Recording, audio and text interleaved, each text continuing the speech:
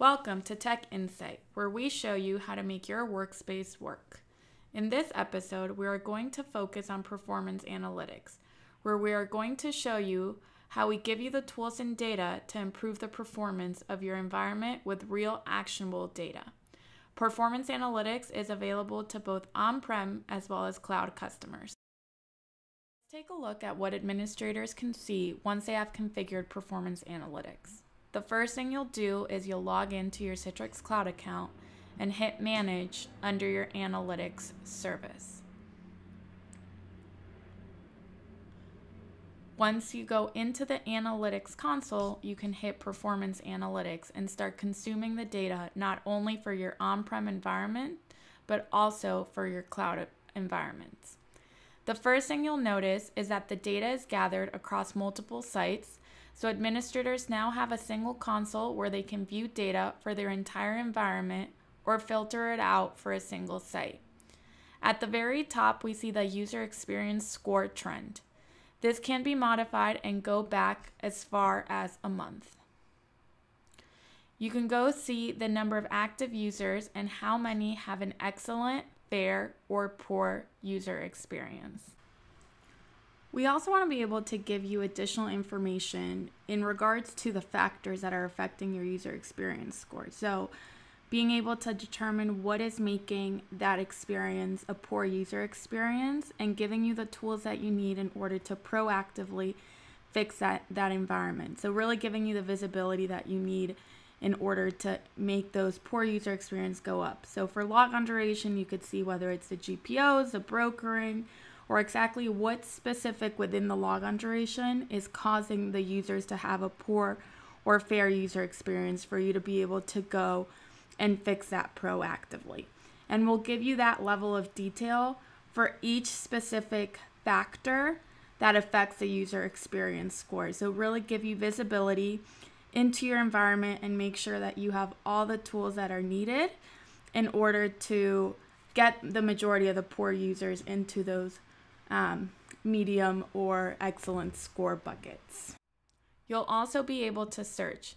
So for example, you can do things like see all my users that have brokering greater than 5 seconds and add additional parameters. So something like GPOs greater than 45 seconds, hit search, and you'll be able to nail down specifically if the problem is coming from a specific location, VDA, or user group that's causing poor performance.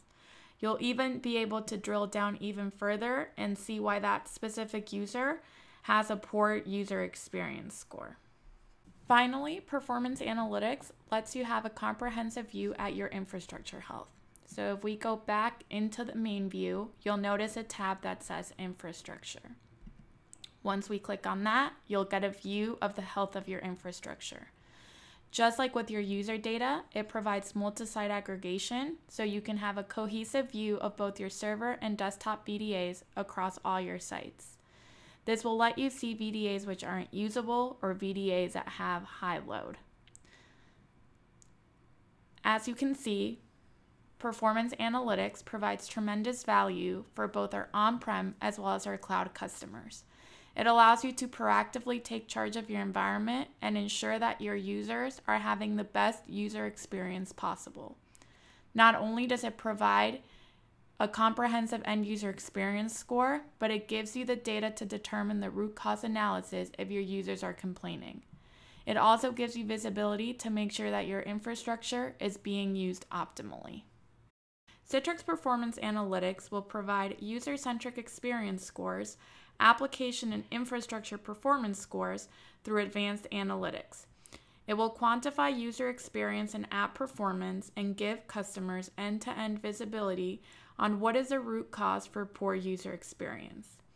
Additionally, it will provide multi-site aggregation and reporting so customers with multiple sites can consume data from a single pane of glass instead of having to log into multiple director consoles.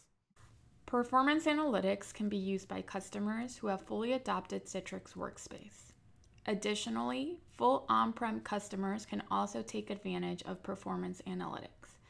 It is also a great tool to use for customers who have a hybrid environment or are in the process of migrating to Citrix Cloud. Essentially, how it works is that Citrix Analytics will be getting data from Director's monitoring database directly. This data is being pushed securely from Director to Citrix Cloud through HTTPS port 443. There is no data going from Citrix Cloud to your on-prem environment. So how does the user experience score work? It takes into account different metrics such as latency, logon duration, failures, and reconnections, and lets you as the administrator know what the experience for the user is. It also allows you to drill down deeper in order to find the root cause and fix the issues the end user is experiencing. You'll be able to proactively make sure your environment is healthy and optimized before end users complain about issues. So let's talk about how we can get started. The good news is that for our on-prem customers, there are no new components that need to be added. All you have to do is upgrade your delivery controller and director to version 1909, or if you're an LTSR customer, upgrade to the next LTSR. You can be fully on-prem and don't need to be on Workspace. It will require you to create a Citrix Cloud account to be able to consume your data in the Citrix Analytics platform. The only difference between cloud and on-prem customers is that cloud customers will get new features before on-prem customers because our release cycle is a lot faster in Citrix Cloud. So now we're going to go ahead and show you how to get started for on-prem customers and how to connect your on-prem director to performance analytics living within Citrix Cloud. So just as mentioned previously, both your director and delivery controller need to be at least in 1909 in order to be able to start utilizing performance analytics. The one thing that you'll notice within this director console is at the upper right hand corner we have an analytics tab where we're going to complete that configuration. And so once I click on that analytics tab, I'll be able to get some information on performance analytics.